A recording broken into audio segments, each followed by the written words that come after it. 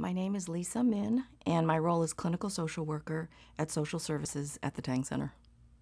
I think oftentimes the mainstream definition of rape is a stranger jumping out of the bushes. That's what people think of first. When you work on a university campus, a much more common profile is someone goes to a party, there are a lot of people around, you're meeting new people, there may be alcohol involved, and people connect. And sometimes intimate behaviors begin, and they start out consensually, but then sometimes things can move too fast, people can feel pressured, and a sexual assault occurs. And sometimes people aren't even able to name it in the moment. They just know, okay, this was uncomfortable, I feel a line was crossed. Our Cal students are so smart, they're so accomplished, they're so in control, that when something like sexual assault happens where your control is taken away, it's very confounding for people.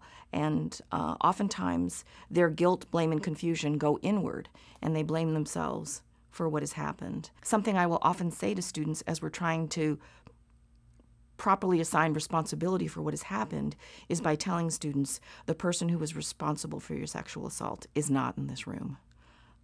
And that can often be a pretty impactful statement that people find helpful.